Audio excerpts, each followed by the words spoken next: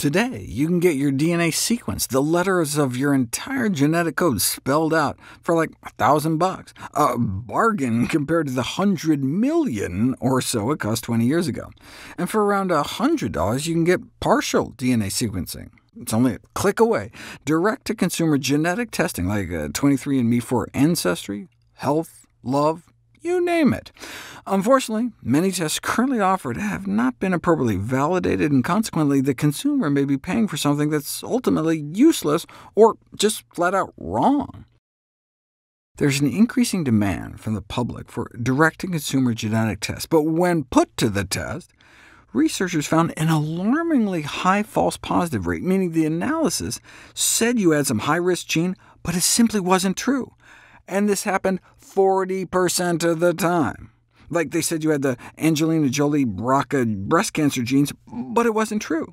And in addition to the 40% false positive rate, some variants they did identify correctly were misclassified as being high risk, when in actuality they weren't high risk at all. You can see how it's in these companies' best interest to give you scary outlier results so you'll think the money was worth it and pay for additional testing. But both false positive results and misclassification of variants can result in significant implications for an individual, including unnecessary stress and even unnecessary medical procedures. I mean, what if you got a preventive double mastectomy because you falsely thought you were at high risk when you didn't even have the BRCA mutations?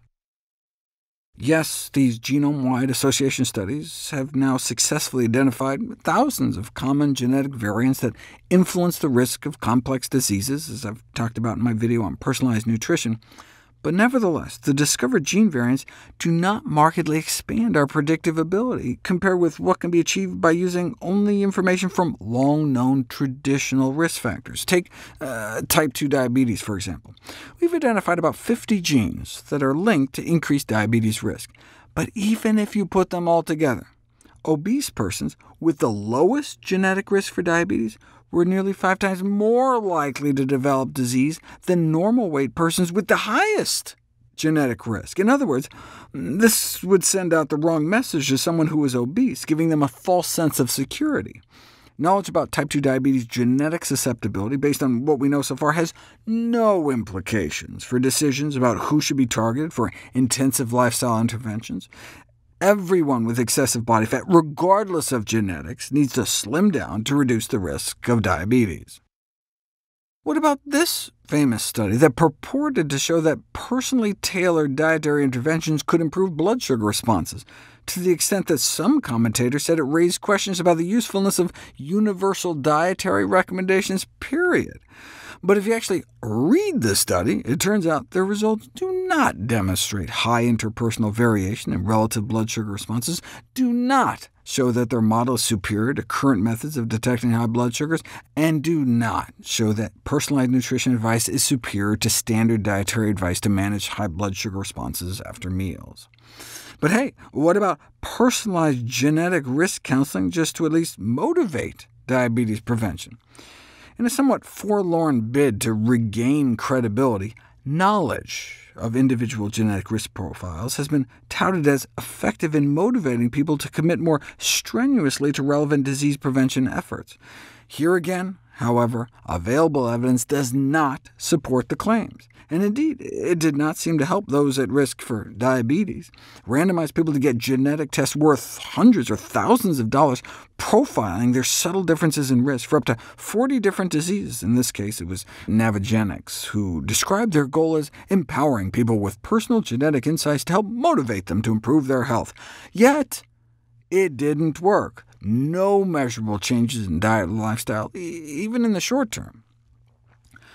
Randomize people to personalized nutrition insights, like determining who might genetically benefit particularly well from eating more greens or eating to lower their cholesterol, yet there was no significant changes in diet at month 6 compared to those who didn't get that personalized info, or even in month 3. So it's no surprise there weren't any differences in weight or belly fat, cholesterol, or any of the other biomarkers. put all the studies together, and what do we find? No significant benefits for telling smokers who's at particular risk for lung cancer, for instance, or who needs to eat particularly healthy or move especially more. Bottom line is that expectations that communicating DNA-based risk estimates changes behavior is not supported by existing evidence. Yet that was the stated reason for the big presidential push for precision medicine, to empower individuals to take a more active role in their own health. It's no surprise that the theme of personal empowerment is invoked. It's great for marketing, but it's not particularly empowering. In fact, if anything, it leaves patients even more reliant on authority. And it's not even very personal, since the genetic contributions we know of are so small compared to how we actually live our lives. Why, then, is patient empowerment emphasized as its cardinal virtue? Because it exploits the appeal to generate political and public support for an increasingly industrialized medical-industrial scientific complex which moves literally trillions of dollars around the globe. This isn't some grand conspiracy theory, it's just the way the system works. Healthy living directly threatens many powerful corporations. I mean, eat less sugar, eat less meat, and healthier populations do nothing but lower the demand for doctors and drugs.